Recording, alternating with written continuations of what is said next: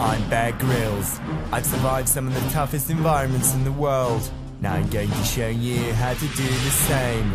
Using my own skills from the forces, you're gonna learn how to stay alive in the wild.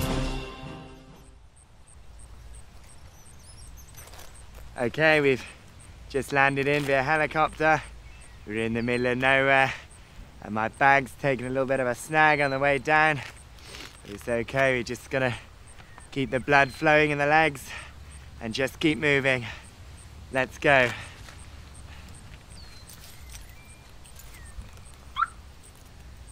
Ready for anything.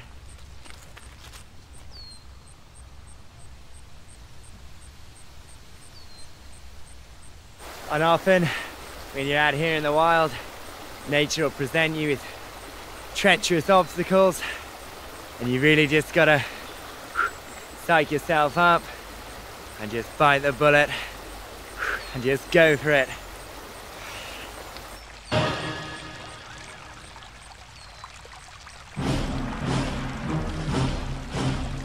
Climbing this steep mountain is having effects on my body. I'm starting to dehydrate and energy levels are depleting. I need to find myself something to drink and something to eat fast.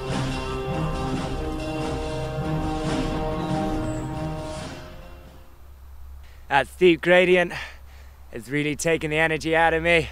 The blood's really flowing now, but my body is starting to feel pretty exhausted. I better find some food fast, but luckily I spotted myself a wild goose. Wild goose are responsible for the deaths of 5 walkers a year in Wales. They're known for taking off the limbs of walkers and carrying them into the forest. But I'm not going to be a goose's dinner tonight. He's going to be mine. Ready for anything. And often what's said about the wild goose is that it has teeth the size of a great white shark, but it has the vision of a diabetic old man with cataracts. That's why I've applied this discreet camouflage to allow that not to see us. And notice as we approach it, it rears its back end up, shows its colours. What you've got to remember with something like that is you've got to show it respect, but resilience at the same time. I'm thinking I charge it from behind and maybe put it in a sleeper hold.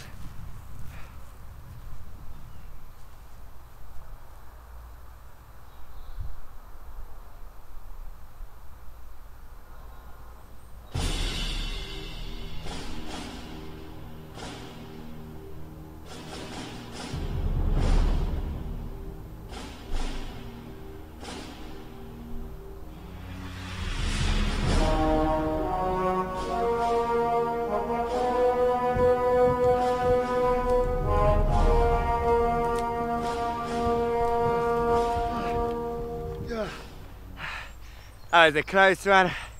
Managed to get out of there. It came swooping down. It was gonna take me off into the sky. Managed to get the camera crew out of there. Live to fight another day. Unfortunately, we've not got ourselves any food, but this forest is known for animals being isolated and killed by other creatures. So I'm sure we can find some protein for the rest of the night. Ready for anything.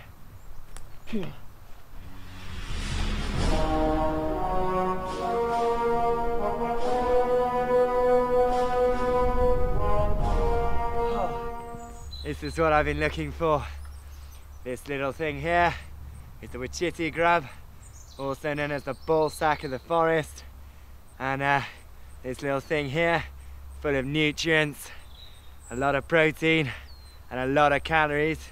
You can see why. Best way to deal with this is just grab it from underneath here, tease it off the stick if you can, otherwise you can just give it a little lick.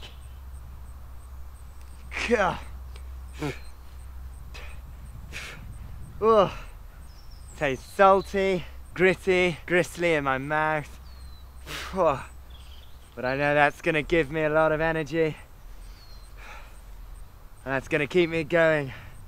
So I'll lay down the ball sack, we'll keep going from there. We've been running around for a few hours now. Had no luck with any food, but we found this here, animal trail.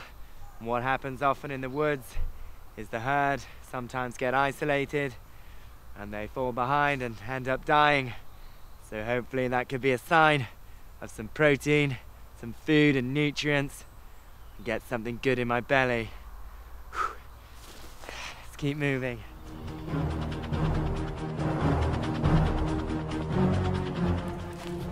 Oh, great. Look at this. Just what I expected. Exactly what I was looking for. And what's happened here, it's obviously been isolated and killed by something in the forest. It's even come packaged, which is brilliant, but not so good at the same time. I've now got to find a way of getting into this. And it's not easy. Time to eat.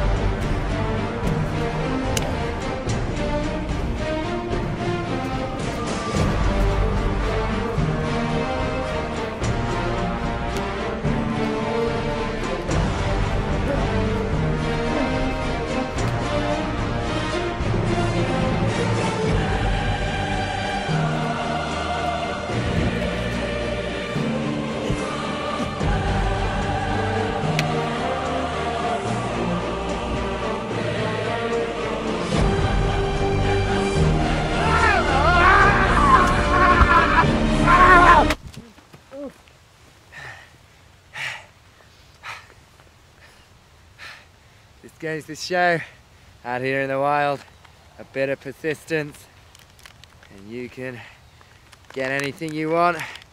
Managed to get in there in the end. Just peel that back, get some of the goodness, just throw in there. Obviously it's a bit dirty, so just get rid of the parasites. Of course sometimes your lighter doesn't work, get rid of that. And just break it off and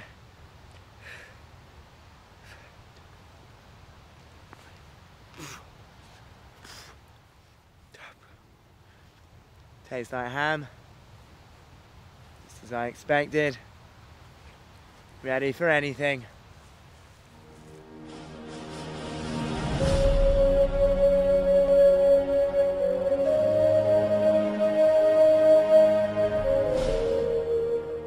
Said by the village elders around here that the trees possess sacred healing powers. I've been prowling around this tree now, trying to see if I can find some water from the bark. And hold on. Oh, that's great news. I found myself a Chardonnay. It's not quite hydration, but it'll keep me going. And it's probably a good idea to drink when you're dehydrated, because the false sense of confidence will keep you going through the night.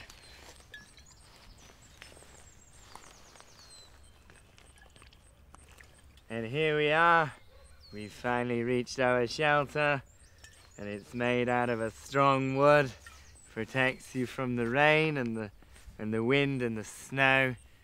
And what that's gonna do is keep you warm for the rest of the night.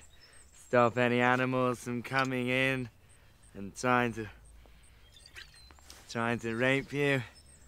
But you know, I've been Bear Grylls, born fucking survivor.